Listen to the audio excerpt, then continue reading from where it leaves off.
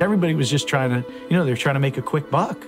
It was the year of Don Nobodies, and, tobacco was being sold at crazy prices. It wasn't fermented.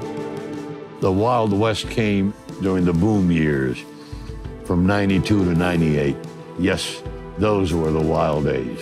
Santiago in 92 had maybe 7 cigar factories. At the height of the boom, there were 125 cigar factories in Santiago.